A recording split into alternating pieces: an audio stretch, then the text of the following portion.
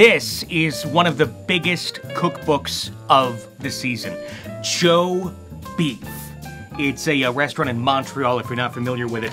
David Chang says it is one of his favorite restaurants to go to. So that says a lot. David Chang, the man who has the restaurants that take forever to get into because the waiting list is so long, he loves this place. And I've never eaten here, but taking a look at some of the recipes in this book really make me want to. They take a lot of classical cuisine and kind of put a modernist spin on it, but it's not like the modernist spin where you're using a lot of crazy gastronomical equipment that looks more like it should be in a science lab than a kitchen. No, it's taking the ordinary, turning it into the extraordinary, and then turning it into something completely different. I mean, take, for example, some of these things. This is a breakfast sandwich. A foie gras breakfast sandwich. Screw the McMuffin, I'll have one of these any day of the week.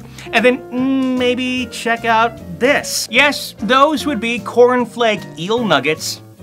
I know, but they're probably super delicious. All the preparation in this book, very detailed and really spells it out for anybody in a home kitchen and how to actually accomplish some of these things in your own home. Here's one that I am going to have to try. You ready for this?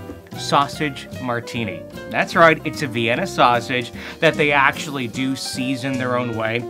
Now, you got me as to how you take a canned Vienna sausage and make it into something semi-edible and then put it into a drink, but they appear to know what they're doing. So I'm gonna give them probably the benefit of the doubt that they know exactly what they're doing, and I'm off my rocker for thinking this may not be that tasty of a drink.